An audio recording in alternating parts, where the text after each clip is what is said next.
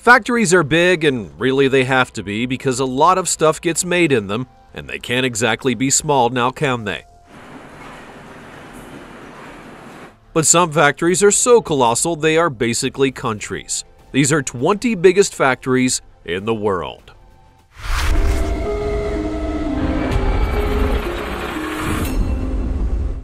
Number 20. The Wolfsburg Volkswagen Factory. We'll begin with a factory in an industry that's justified in having such a massive building space. The automotive industry. Despite its many flaws, billions of people all over the world have cars. As such, automotive leaders have to do their best to have as many models of their various vehicles as possible to ensure that they can, at the very least, compete for the attention of new customers. Enter Volkswagen. The company was begun when people realized that in order to help make the people of the country happy, they had to have a nice car to drive. The Volkswagen factory was then born. The factory that I'm talking about now is the same one from 1938 when it was originally constructed. It's just gone through some obvious overhauls over the years. To that end, even today, it is the worldwide headquarters for the Volkswagen brand, and yes, it is one of the largest manufacturing plants in the world, in terms of area at just under 6.5 million meters squared, which is pretty big. There's 12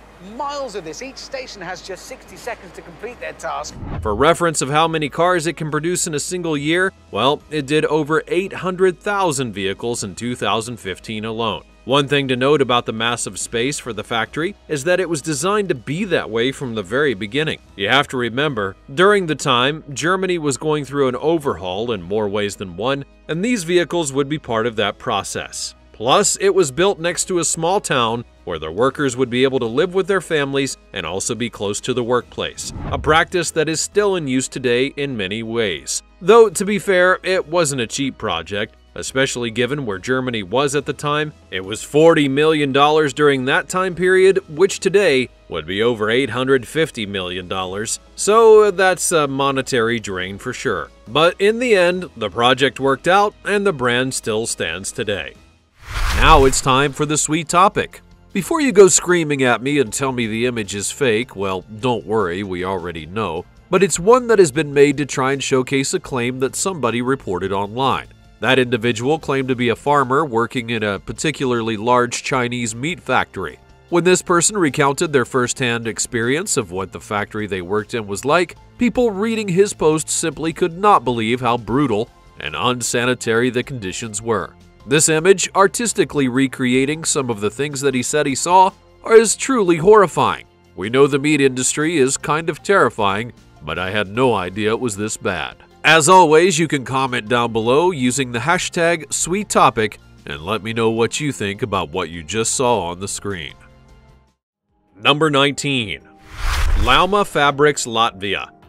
Now, we've talked about the car industry, which makes sense, having such a large building space, but what about an industry where you wouldn't immediately think that they have that need, like a textile mill in Latvia? Enter the Lauma Fabrics, Latvia, which was a company and factory made in 1971, and it had its main building done by 1977. It does take a while to make these things. At their peak, they had over 5,000 people in the factory doing all kinds of work in various textiles and fabrics. And when it comes to where they are right now, well, they ship a bunch of products to over 20 countries from all over the world. One of the things that has helped to separate this group from others is their desire to bring in people who have an eye not only for great design, but for environmental consciousness.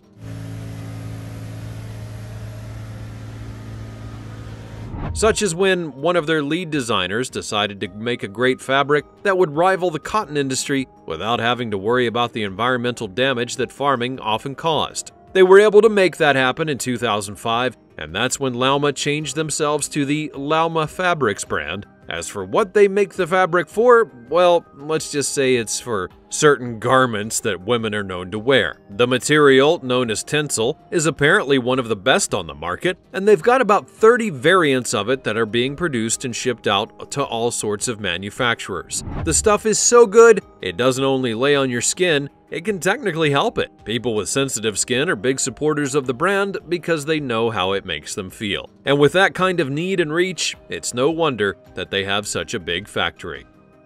Number 18. Foxconn. Cars, textiles, fabrics, there are a lot of things that need a big factory, and of course technology fits into that bill. The company known as Foxconn, well, they produce iPhones amongst other things. The Foxconn company manufactures electronic products for American, Canadian, Chinese, and other countries, but as noted, it doesn't only pertain to iPhones. They've also been big in BlackBerry, Kindle, and even making some of your favorite Nintendo and Sony gaming systems. As you can imagine, with that many electronics to make and plenty of customers worldwide to ship out to, they would need quite the large factory to get it all done. That's where their factory in China comes into play. This is a place that is literally built to make every one of those items and get them done in a quick amount of time. Sometimes a little bit too quick, and then it ends up hurting the workers, as you can imagine. Foxconn's compound makes about half of the world's iPhones. Nicknamed iPhone City, it covers an area of 5.6 square kilometers, about 1/10 the size of Manhattan. And at its peak, it can have up to 200,000 people working inside. But the workers are treated well inside there, right? Well, not exactly. There have been a whole lot of protests that have taken place at the factory over the years, which included during the pandemic. While they are paid fairly, much like certain other companies, they're worked to the bone, have very strict schedules and expectations, and they can't take things like bathroom breaks without somehow making up for the lost time. What goes through your mind when you do the same thing all day long? So just imagine doing that every day in a factory that's closed off, while being constantly monitored and never getting to take a true break outside of lunch. That's the dark side of these factories. They can be good for business, but bad for their employees. Number 17. Hyundai Motors Ulsan plant. Now let's get back to the car industry for a moment, but instead of going to Germany, we head to South Korea. This is a nation that has been an industry leader in many sectors for some time, and that also includes in technology, so it's no small wonder that for a while now, including 2016, the Hyundai Motors Ulsan plant in South Korea was the one cranking out more cars than anyone else in the industry. Just how big and efficient is the place though? Well, simply put, this one plant is made out of 5 different factories, and when they're running at full steam, they're said to make a car every 10 seconds, which is really fast. In 2015, they cranked out over 1.5 million cars in just 1 year. Across a total of 15 million square meters, the equivalent of 700 football pitches, 5 different factories produced 14 different models that were shipped worldwide. Just think about that for a moment. Think about everything that would have to go into making that happen, and then making it happen consistently. That's why Hyundai did all of this with this plant, and it's truly remarkable. But how exactly was it accomplished? They don't simply work their employees to the bone, do they? Well, no, not in the way that some factories do. Instead, they make full use out of the 24-hour day by having 2 shifts of workers, from 6:45 a.m. to 3:30 p.m., and then 3:30 p.m. to 12:30 a.m., they almost always have somebody on the floor. As if that wasn't enough, they have special dormitories that workers can stay in, and about 1,000 of them take them up on that offer. So they take care of the employees, even shutting down on weekends and giving them a week off during the summer. If only every factory were this kind to the people that work for them. Number 16. Colossal USA.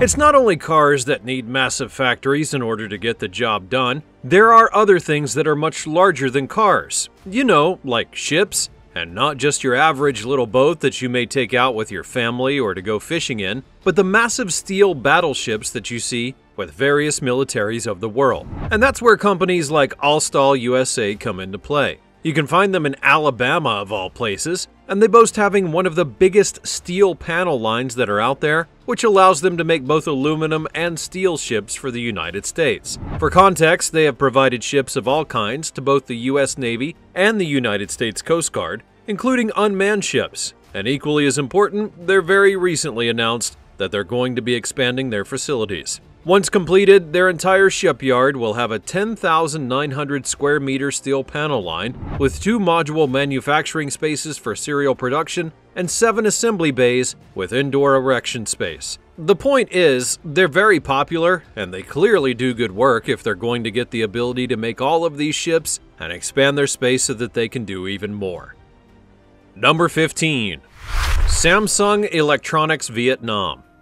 If you're already getting flags from hearing that full name, well, it means that you're paying attention. Samsung is a company from South Korea, if you didn't know, and they've been using Vietnam as one of their biggest factory hubs for well over 15 years. In fact, across that period of time, they have set up nearly 30 places inside of the country to build their various items. To that end, they've been hailed as one of the biggest investors in Vietnam, stating that they've put many billions of dollars into the country to make these factories and help make Vietnam a leading exporter of items within the region. But the red flags, well, they're still there. If you go to some of the official websites about it, you'll see that they don't exactly hide the reasons that they invest in Vietnam in the first place. First off, they note that it's a good alternate to China, which is not a bad thing given the factory that you've seen before. However, they also note the low-cost but skilled labor that they can get in the company. There's actually one website out there where you can discover that the minimum hourly wage in some places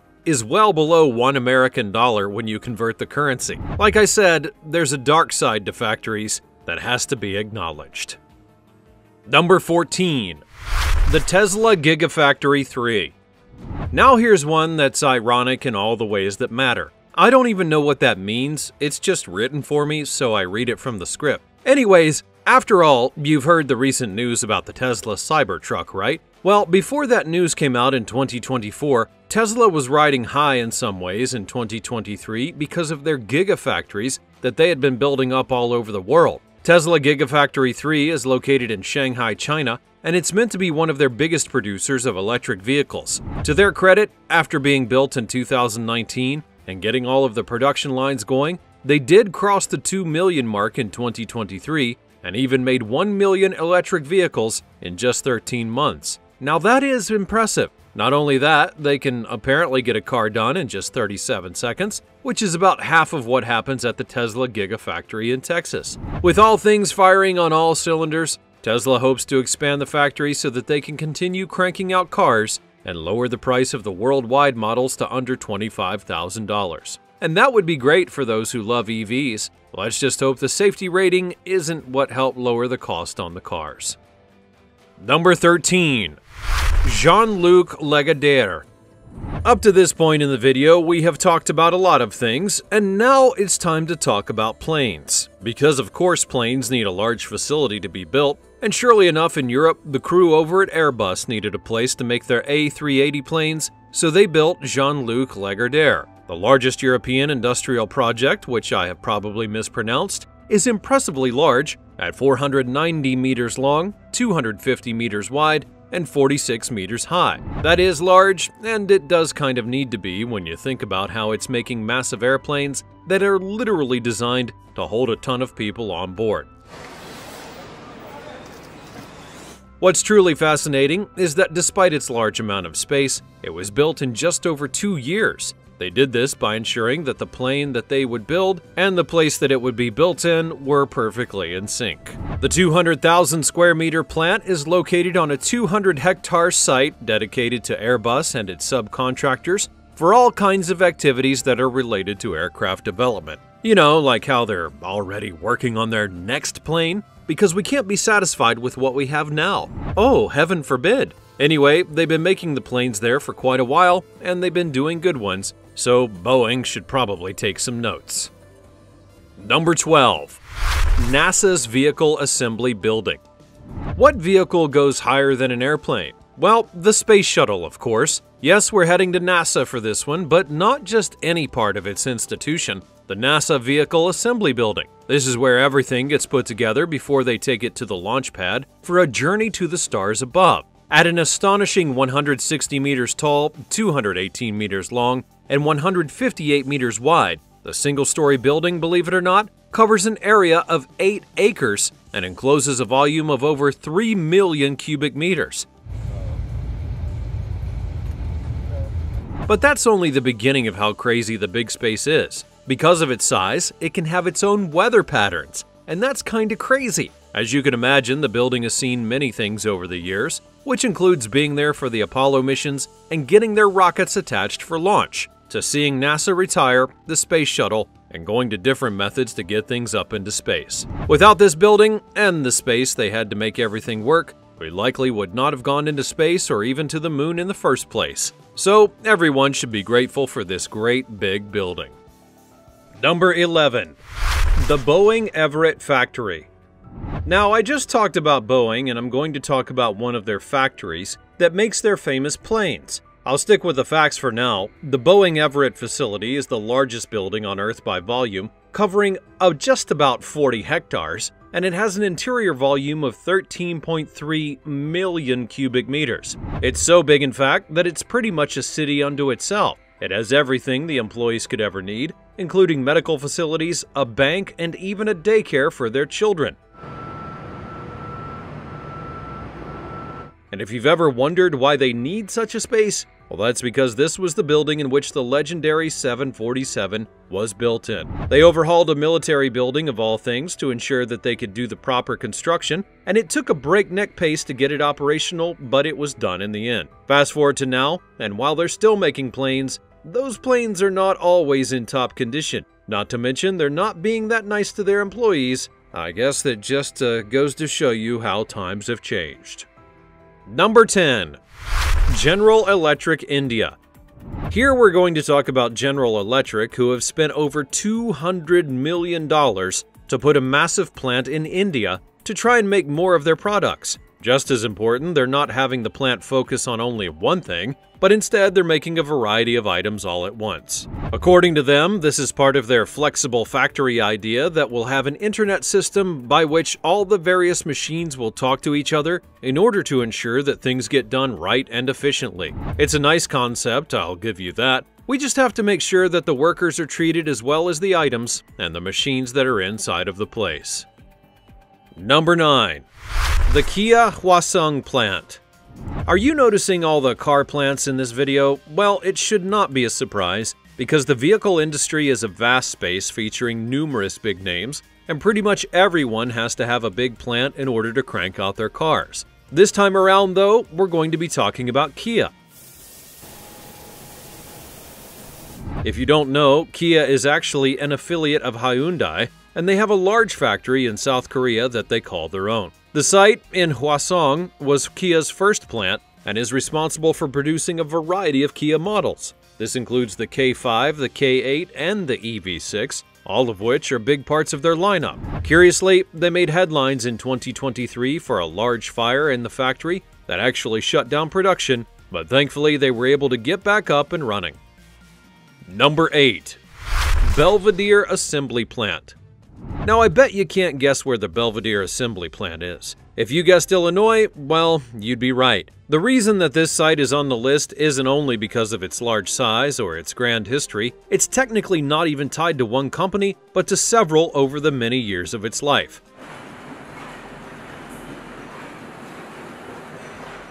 The reason it's here is because the plant was the source of a major auto worker strike, one that the workers had actually won, and part of that deal was to transform the plant into one that would focus on developing electric vehicles. Now that's a huge deal, and it's one that could reverberate all throughout the industry, which many would say is a good thing. The shift to electric is a much needed one, and if plants like this were to take a stand and do that, well, others may hopefully follow.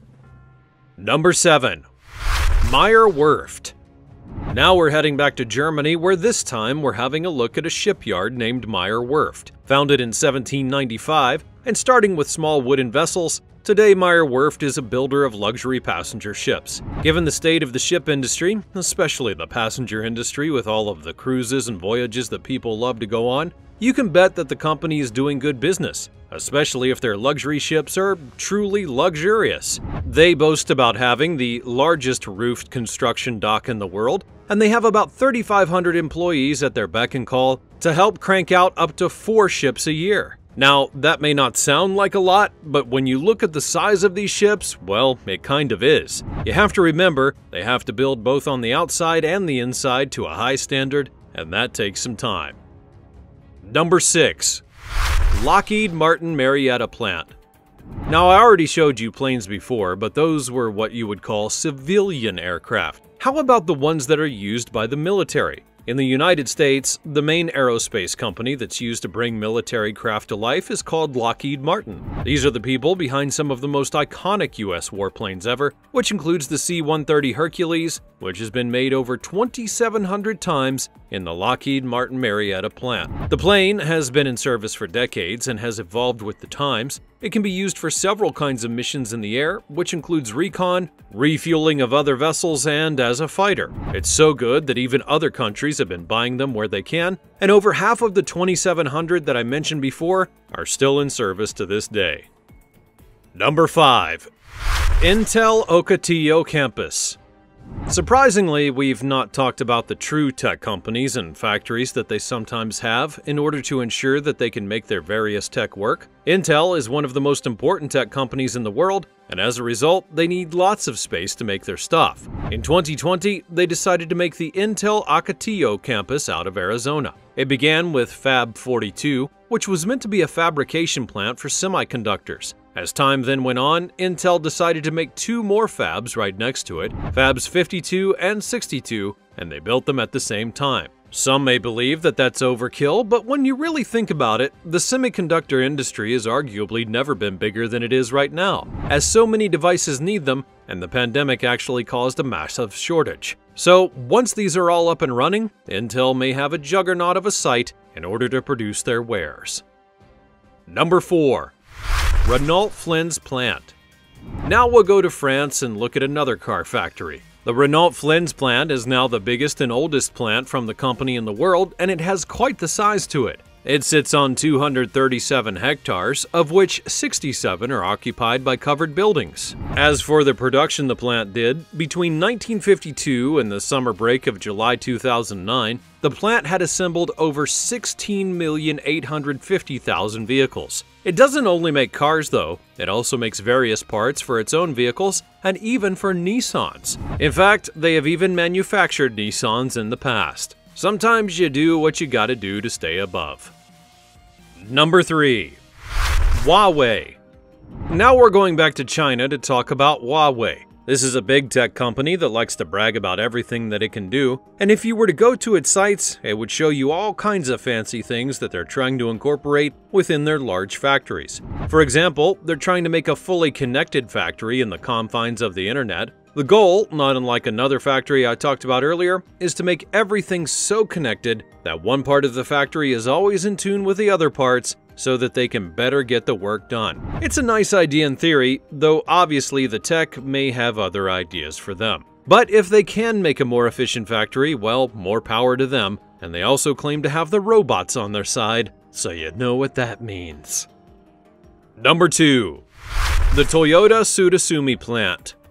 One more car factory for the road, where this time we have Toyota, a dominant presence in Japan, and their Toyota Tsutsumi plant has even been around for 75 years. In recent years, the company has gone the extra mile to make not only the best cars, but to help and ensure the local environment is taken care of. They even made a factory 10 times larger than before, all the while ensuring that it was good for the environment and even served as a teaching facility for how to help better the environment around them. The new plant is solar-powered and has all kinds of other renewable energy sources attached to it. It's really kind of unique to see a car company go so far to better the environment. Number 1. The China Steel Corporation.